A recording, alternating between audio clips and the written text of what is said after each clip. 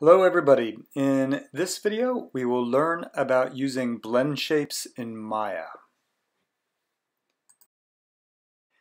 In my previous video I showed you how you could make variations from a base mesh. And here are the models that I created. It's important to note that because these meshes were all derived from the same original mesh, they have the same vertex count, face count, and so on. This is important. To demonstrate blend shapes, the first thing I'm going to do is select my blends. And then the last mesh I want to select is my base mesh.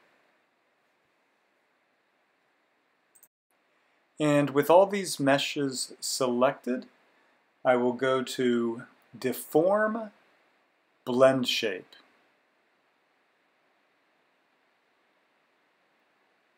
I will apply.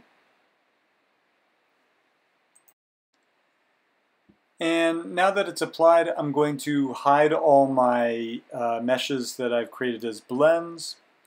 I'll select them and put them into the same layer so that I can quickly hide them. And I'll put my base mesh in another layer.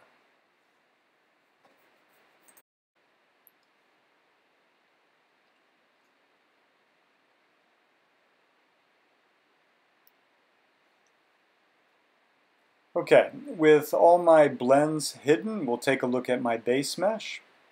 Nothing out of the ordinary here. However, if we go to the channel box under Inputs, you'll find a node called Blend Shape 1. And if we select it, we can see its attributes. Notice that its attributes are actually named after the meshes that are the blends.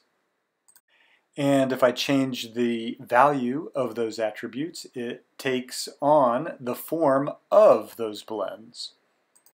0 indicates no influence, 1 means 100% influence. Notice that I can even manually input a number above 1 to put even more than 100% influence onto the mesh. I can even put a negative value in and it will do the opposite of whatever that blend is. In other words, this is not my tall blend shape, this is the short blend shape, but at negative 100%. I'll quickly test out my other blends.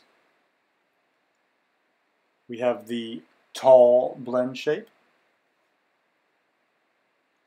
the skinny blend shape, the big blend shape, the strong blend shape,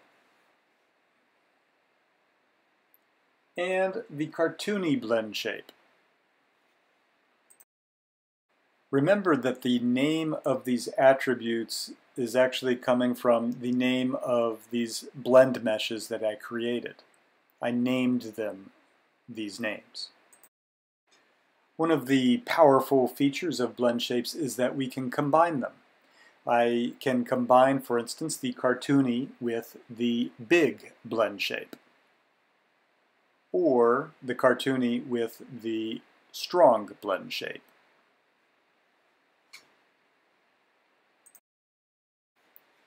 Blend shapes are oftentimes used in games so that a player can customize their character. Blend shapes are also frequently used in animation, in particular in facial animation.